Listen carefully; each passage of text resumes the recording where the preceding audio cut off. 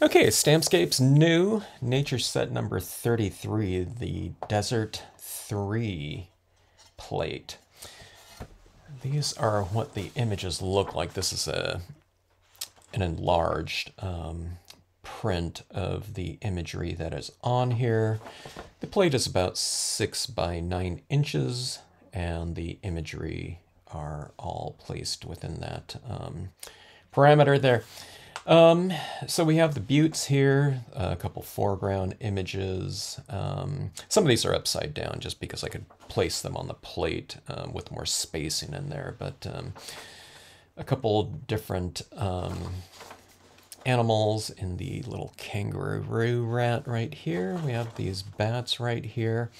These bats right here, you know, it'd be like akin to watching them fly out of like some cavern or something like that, but you can always just ink up like 5 of them or something like that. That's the beauty of rubber stamps, right? You don't have to ink up the entire image if you want a smaller area of it. If you want a butte that's this big right here, then you just ink up that side of it. So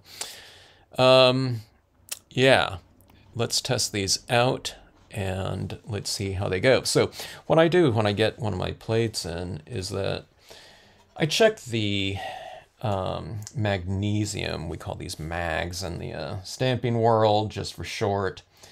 But I'm checking around on here just to see if there's any kind of additional little spot or something like that.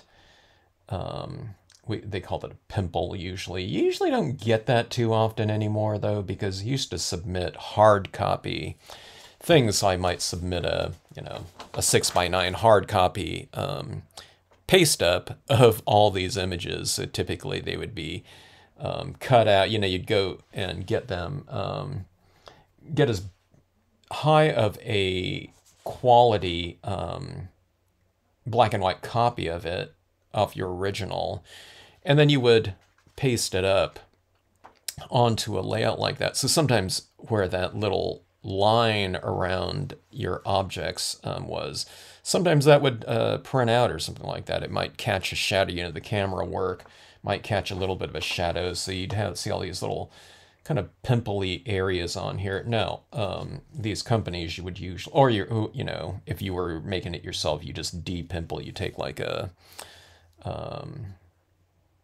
you know, some sort of filing device or something like that tool, like a Dremel tool or something like that, and just de-pimple. You don't want a raised little area on here, but this one is perfectly clean. There isn't a single area like that. You still get some little bit of pimpling once in a while with an isolated little dot somewhere. You don't want it too close to your image, otherwise you really got to get in there. But I don't know, my rubber guy's been doing this for, you know, I don't know, whatever, 25 years, and you know, he knows his stuff, so it's easy for him to do that if there was any kind of irregularity on here. So yeah. Oh, looks like there was one right here, actually. I changed my mind. There's this little thing right here. You can see where there's probably like a little Dremel tool or something like that that filed that off, which is no big deal. If it's around on the perimeter, it's not really any big deal. You just don't want it within the field of imagery. Okay, so I have I'm going to be using a cling foam version set here.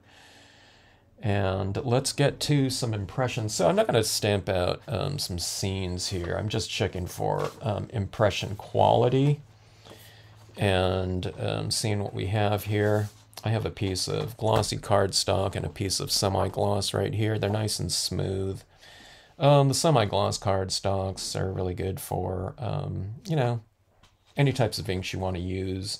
The glossy cardstocks look for a little bit more of a dynamic impression, and especially when it comes to transparent inks, a little bit more vibrancy, because this is going to be sealed off more than like a semi-gloss or of course a matte, where your media is going to get absorbed into the paper, where this one's good for kind of a little bit more dynamic range and intensity in terms of your media. This one's good for things like the dye-based inks as well. You know, a lot of it doesn't get soaked in because it is a semi-gloss at least, but you can use, it's still flat enough to where you can use, or matte enough where you can use things like colored pencil, which I love using.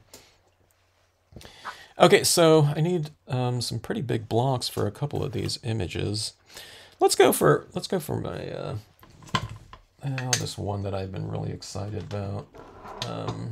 I'm excited about all of these, but one maybe a little bit more so in the natural bridge. I didn't share it. Let me see. Yeah, I think I need my full. This tack and peel is so tacky this time. I think I mentioned I cleaned it off with a little bit of soap this time, and man, it brought that thing like back to like brand new tackiness, and it's like hardly new at all. And this is, I've been using this block for many, many years now. You can see my tack and peel is kind of stained.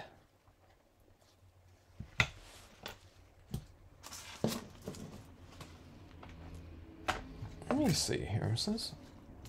That doesn't quite fit. Let's do the whole thing here. In usage, I would probably use this one, smaller one that just, well, I mean, I could do it this way too. It'll fit like that. You know, I could stamp it like that, but let's just use my big block. Okay, I'm just going to be using my dye-based ink right here for this.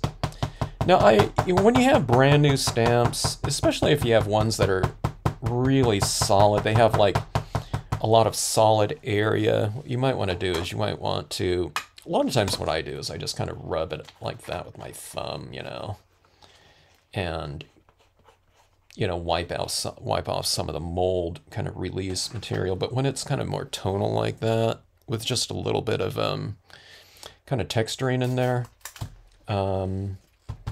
you really don't need to, I don't know, prep your imagery before usage.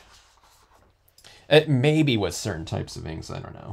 Maybe if the inks are like super thick, you know, styles of inks, watery too. I don't know. There aren't too many inks like that. They're out there like that. But, you know, in those cases, maybe, you know, if you don't get a really good impression, especially in the more solid areas of the stamp, not just for Stampscapes, but any stamps, any new stamps that you get, you might want to condition the surface slightly. All right, that gave me a really good impression right there. There's zero issues with it, and it, I don't know if there's more detail than I thought it would have, but that is the level of detail that, you know, I had hoped to see in this natural bridge here. I see this as like kind of like a foreground image. Let's go a little bit more higher up on this. Okay, now I would typically have this coming in from the right side. I would have this going off the side of the page right there. But see, here's my second impression with it right there. And here's my first impression on the glossy. You see right in here, it isn't quite as dark. And that's, again, that's in the solid area. I have a little bit of open texturing in there, which I do. I don't like to have all silhouette if I don't have to. I mean, sometimes I do that for certain reasons on certain types of stamps, but I like to have some texturing in there because of this issue with kind of like fisheye of imagery. So that's just a technical thing with stamps, but I don't know. You can see my second impression right there. It's a little bit darker than this first impression right here. So like even just like a couple impressions into a new design, it's pretty much ready to go in terms of conditioning. And then when you kind of do this right here, I stamp off my stamp and I kind of rock it or twist it a little bit like that to get the ink off, but that also kind of conditions your rubber really nicely too. It kind of roughs it up a little bit. Or I don't know, it also kind of removes, I guess in doing so, it's also removing some of that mold resist, you know, that allows the rubber to come out of the mold really easily. There's some residual, whatever material or spray on the surface of your stamp. So if you remove that, you know, all the better. Okay, let's stay with my foreground types of imagery. This is a kind of like a sand dune type of texturing, and I see it being used like in foregrounds. Or one of the things I would do, though, I kind of designed it to, or I don't know, I foresee it being used, is you ink this up, then you dab off a little bit off the bottom so it kind of transitions. So you can do multiple dunes, like, you know, like a dune sea, this undulating dune sea with these textures. But I'm just going to do it. I'm testing for impressions right here in this video. Impression quality. So I just want to make sure that, you know, across this image, you know, we don't have any kind of like artifacts or anything like that in there that that's not supposed to exist. I can pretty much tell just by eyeballing this whole thing, you know, that looking at things, that nothing's out of place, you know. You can pretty much tell, you know, right away, you know, how things are. After all, you know what I mean? I spent like, you know, a lot of time on the designs, you know, in each little tiny, you know, 3 millimeter, in each little millimeter of the design, so I can just eyeball it, you know, and tell instantly if something's kind of out of place, you know, that I didn't intend. Now right in here I'm looking for things that I retained some little dots and some little specks right in here, and I wasn't quite sure if that was going to translate to the etching, you know, the metal etching, which is the magnesium right here, and then make it into the mold, and then make it onto the rubber. But it did. It caught every little tiny little speck in here, in this little open area within the dune, which I wanted, you know. So, I don't know. I mean, you know, these rubber stamps like this are not the, you know, the most detailed types of things you can do. I mean, like dollar bills or something like that, or, you know, the portraits of presidents and things like that are, you know, those are etchings and those are printed. You know, they're using, you know, those master engravers make those things, and the details on that type of thing are like far more, you know, intricate.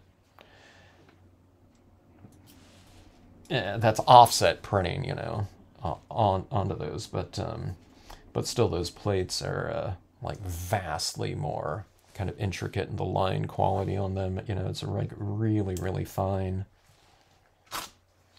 But that being said, it's good to see that, you know, these things that are probably like a fraction of a millimeter can still get, you know, are replicated, you know, for us in the like crafting industry, you know, engraving process purposes, whatever, industrial purposes. Like my engraving company, I don't know, I don't know how much of their business is or used to be or ever was rubber stamping, but it's probably just a fraction of it. A lot of the engraving is probably, I don't know, kind of more industrial types of purposes. Okay, let's see. This one's a Desert Butte. Somewhat like the, you know, Arizona, Utah kind of area, Four Corners type of thing right here. Someone was mentioning that it'd be kind of interesting having like this alien or something like that type of abduction happening right above one of these. That would be cool. All right, getting this one inked up. I can see it kind of resisting my ink a little bit as I'm tapping down, but then you tap down a little bit more and you can see it going on there solidly. You can see it kind of, I can see it beading up right around in here a little bit, but then you just keep doing it, and when it turns all kind of, you know, solid like that, that's when it's ready to go. Although that being said, sometimes when I'm doing inking up of certain types of images, gosh, sometimes it's really hard to tell if it's inked up or not. All right, same thing. A lot of detail in there. No problem with the impression and the translation across there. I really don't need to be testing it on 2 pieces of paper like this, but maybe I'll do just one more here. But I will test all of the stamps in the new line, which we always have to do. I'm not going to send anything out unless I'm 100% sure that everything on there is exactly as it should be. Even like I say I can tell, but you really want to test everything out and absolutely make sure about it. Okay, this is another range right here, and if it reminds anyone of that lives out in Arizona or has visited there, if it reminds them of the Superstition range, and it's because it is. It's a really dramatic range that you can see out there in the distance that looks really amazing. I've watched some hiking videos where they go out there and I don't know. There's certain areas within this range. It looks like it's just like not too far away, but like even you go there and just from the parking area of certain areas out there, it's really, you got to do some bushwhacking to get up there, and or these like old mines or something like that. But backgrounds right here. I've needed some backgrounds for my scenes that I've been doing. Some backdrops. I'd really like for this to have like a really big version of it. Like even like these right here. Like see this one right here. It's just, it's slightly bigger than that. Like that. But I decided to go for, as I was mentioning in my other video, kind of introducing this set and what these stamps might, will look like when I get them in. I was able to get like, instead of doing like one big one, I can get like 2 kind of smaller ones in. So I thought people might kind of want that more these days. And I mean, these smaller ones, the smaller versions are really kind of catering more towards the the quarter page, standard size card. Larger ones are too, it gives a little bit more of a sense of grandeur and majesty, having a range kind of closer up to where, the vantage point is. But I thought, maybe these days, like I said, people would rather have like just more stamps, you know what I mean? It gives them a few more options. With the larger stamp, it gives you more options in terms of using kind of smaller portions of it still, and having it take up a decent area within the card. And again, talking about kind of scale and a sense of grandeur, especially to a mountain range. So, I don't know. See these right here? I think these would be awesome for all of these things right here. You can do it like as a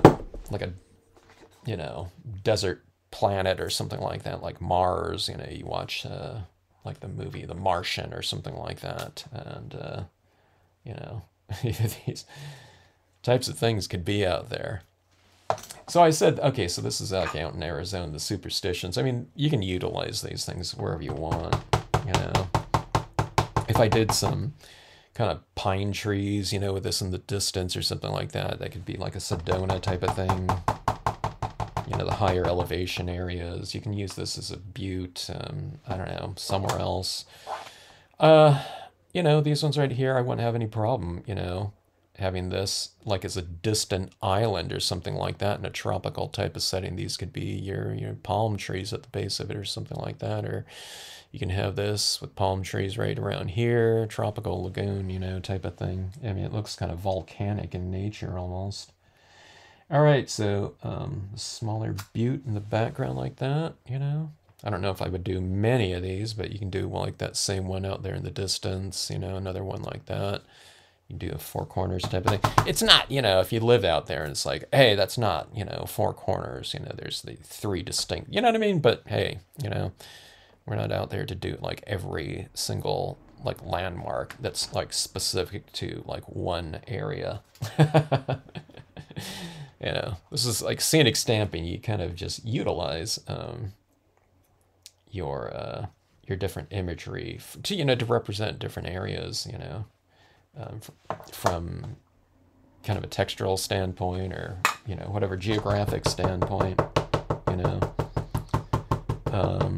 These sand dunes right here, you know, they're in desert, but why not make them for, you know, a beach or something like that? We think sand dunes, there's nothing on there, but sand dunes in the springtime, a lot of times it's like they're fully covered in like different desert annuals, you know, different types of flowers. So you can put some, you know, types of flora on top of them.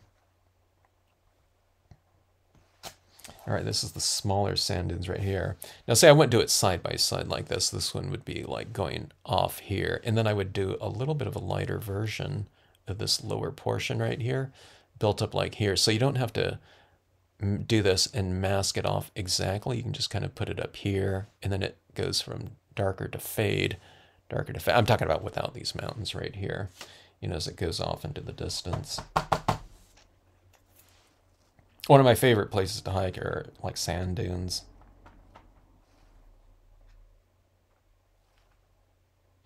Okay, let's see here. Let's go into some desert flora here.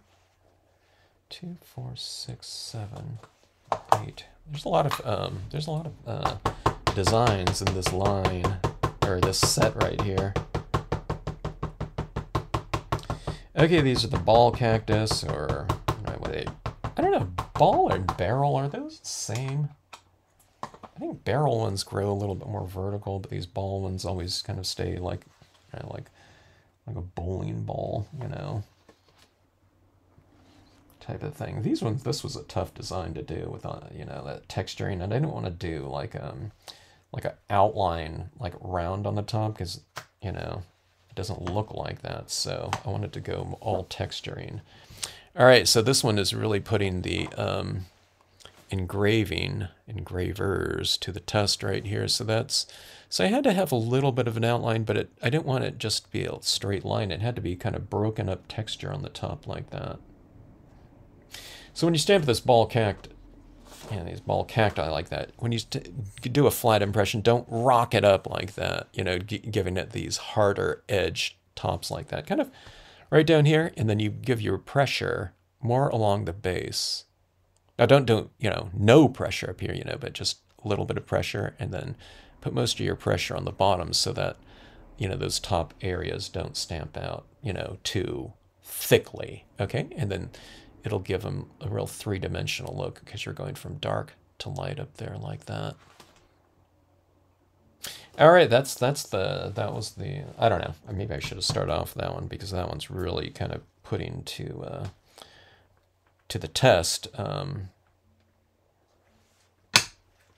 you know, what that, how well the engraving was done, okay? I don't know if it's all automatic or something like that, or if there's like some guy, you know, working the, you know, someone working the machine, you know, at the engravers, and, you know, if they look at the artwork itself and say, okay, we need a little bit more of this here and there. Before I think they used to kind of rock it around a little bit or something like that. That's what I was told in the past. Okay, that was my little agave right there. Well, that was not really that little. This one's like an even smaller version of the agave. Just needed a little bit of a different kind of plant. And then plus I had room on the plate, so 2 agaves right here.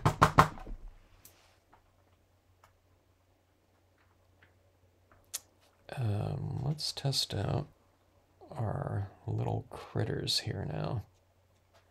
Okay, now let's see, this is our little tail right here on the kangaroo rat. You want to put your pressure on more of the body of the rat, like that. And then you get a nice narrow tail like that. Okay, let me do this again. And let me press down, add it, uniformly on the body and the tail. And see how thick that came out right there? So, I mean, this is like, it's a really small design too, so you don't want to press too hard, okay? Just like that. I mean, that little area on the back of it is darker on the design itself, just so we can get some variation in there. But you want that nice, delicate little tail like that. So if you're stamping out kind of larger designs and you're using a little bit more pressure, when you move to your smaller designs, especially with a delicate area like that, that's isolated from the mass of the stamp, just use your pressure around the thicker area. I was looking to see if I have my, not really on this one right here. This one's a big one, but the smaller version of the reeds you want to stamp down here, because this is the same type of thing. You have these isolated kind of areas. Now these ones are all supported by each other, but you don't want to press too hard up here. You want to press down here where the mass is, okay, and not where the isolated areas go. But like I said, it's not really with the reeds. It's the reed small one where the blades are a little bit, they're smaller, so more delicate type of thing. Yeah, it's not precarious or anything like that. Just don't smash it down, Okay, so Howling Coyote. Let's take a look here.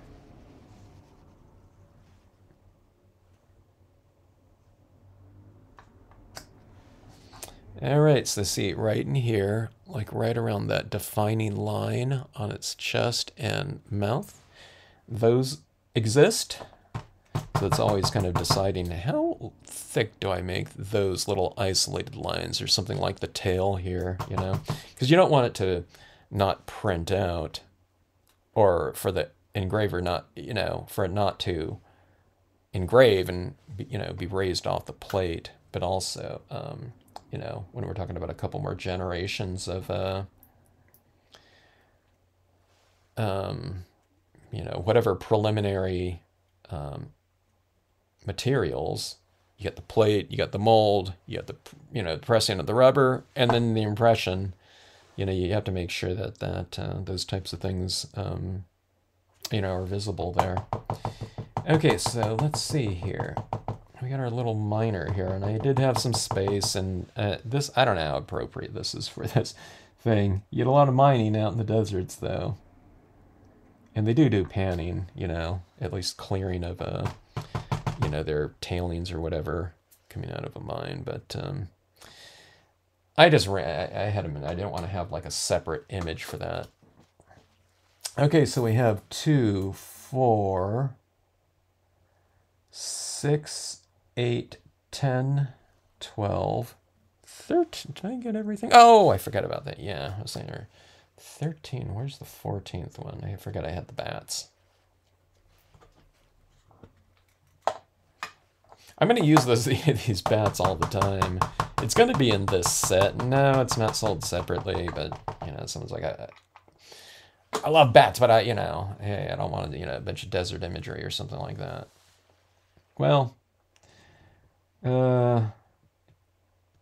this is the set that is going to be on. Yeah, same thing with the bats, too. Don't, like, smash them down, Don't smash the image down too forcefully, otherwise you're going to get some, squished bats in there, usually around on the perimeter. Again, this is like on the perimeter of this stamp right here.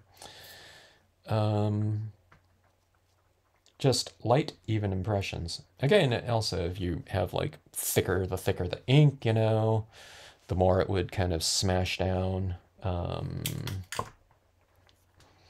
If I re-ink this, I would be a little bit more careful about my impressions with things like this little tail here.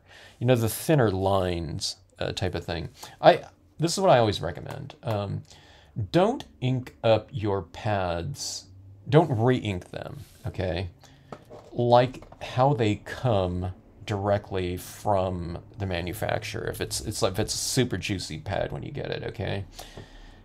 In terms of your impression quality, you want to get them maybe a little bit juicier than medium, okay? So you want about half the ink that you're, I mean, it varies with, different companies too, and how wet your pad was when you got it. Maybe it's been sitting on the shelf for 2 years. I don't know. But your average pad or something like that, I would let it go, down to medium. When it starts getting a little medium dry or something like that, re-ink it to just a little bit over medium dampness, okay? And that's going to give you, in terms of using Stampscape stamps at least, because there's a lot of tight detail in my designs, okay? I try to get like really dense little areas to represent various gradations of gray. So, we don't have gray in any of these impressions right here, but it's represented by, they call it stippling or something like that. You know what I mean? The concentration of texture or dots in a certain area, okay? But the tighter that concentration, like that represents like a 50% gray or something like that, or on these ball cacti, the tighter that detail in there, the more prone it's going to be to kind of filling in with ink, puddling, okay, and stamping that out, and then not getting that degree of variation within your designs like that. So again, kind of the more medium, re-inking of your pads is typically the best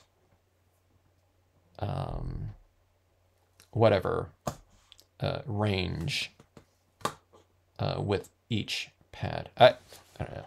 I'm thinking about these designs right here. I'm having trouble putting things into words like that. So anyways, yeah, just you don't want everything puddling. Now, sometimes I make an accident. It's like when I was doing, but I thought I was gonna do a bunch of stamp sketching scenes, which I'll do later on today in the Friday Night Live. But sometimes I over ink this, or when I go to a convention and I think, okay, I don't want to be taking too much time to re-ink during the middle of the show, which I should do. But last time when I went out to Arizona, and it was also out and like demonstrating at the Arizona show, my inks are just drying out faster. So I really over inked my pad, so it was like getting these kind of puddled images. I mean, it looked okay, but I just didn't have the detail, that I would normally have, 98%, the rest of the time when I'm not at a show or something like that. So sometimes I over ink a little bit. So if you do that, what you do is, when you ink up, just kind of, what I do is I ink up, I'd have this on a, a mount like this, but sometimes what I do is when I ink up, I dab to build up the ink, but then I kind of slightly wipe it off. I do this like, I don't know, not even a 1/4 inch, maybe a little under a 1/4 inch drag, so that it kind of drags off some of the over inked up areas where it might be like bubbles of ink on the surface like that, okay? But that's a little technical thing. Like I said, I mean, if you lose some of the details in there, it'll just look a little bit darker. I don't know, these ones right here have a lot of detail in them and a lot of detail retention through that engraving process, which I'm really happy about. All right, so anyways, impression tests successful. I'll start working on your orders. If you've placed pre-sale orders, I'll probably take pre-sale orders for one more day at the special price for this set right here. But can't wait to get these out to everyone that's pre-ordered. Thank you for your orders, by the way. And can't wait to see what everyone does with these. That's one of the... It's exciting for me to use the stamps, but it's always more exciting for me to see what other people are doing with the stamps. And you know what I mean? You want to see people enjoy... your products out there. So that's always really exciting for me to see those types of things. So I don't know if anyone's on social media, but if you are in the Facebook group or something like that, I'll see your pieces up there if you post. Some people are a little bit shy about posting, but You know, and I don't know, maybe they'd be even more kind of nervous about sending it to me, but I'd love to see what you're doing. If you don't, if you're not on Facebook and, you know, whatever, you know, Instagram and all that. But if you ever get any imagery or something like that and you have any questions about it or run into any kind of issues, send me a photograph of it and we'll get you kind of you know, on your way as far as achieving the results that you're looking at, you know, looking for.